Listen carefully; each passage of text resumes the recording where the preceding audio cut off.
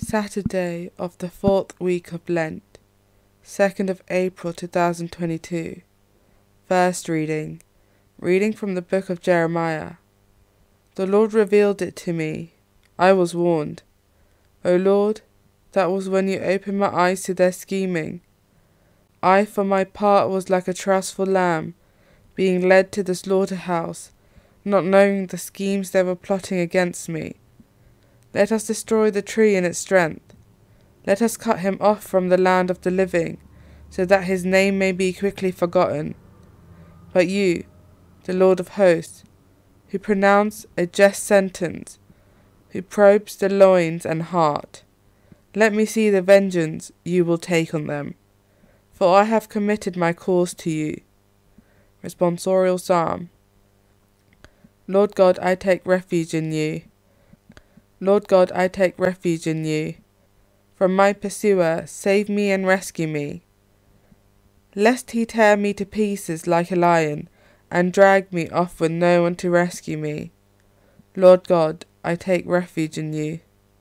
Give judgment for me, Lord, I am just and innocent of heart. Put an end to the evil of the wicked.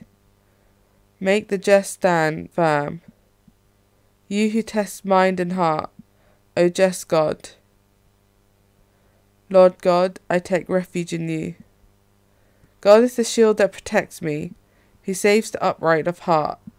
God is a just judge, slow to anger, but he threatens the wicked every day. Lord God, I take refuge in you. Gospel acclamation. Praise and honour to you, Lord Jesus. I take pleasure not in the death of a wicked man. It is the Lord who speaks, but in the turning back of a wicked man, who changes his way to win life. Praise and honour to you, Lord Jesus. Gospel. Reading from the book of John. Several people who had been listening to Jesus said, "Surely he must be the prophet." And some said, "He is the Christ." But others said, "Would the Christ be from Galilee?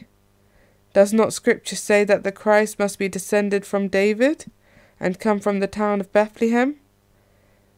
So the people could not agree about him.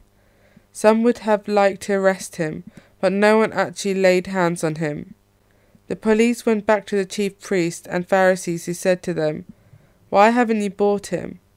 The police replied, "There has never been anyone who has spoken like him."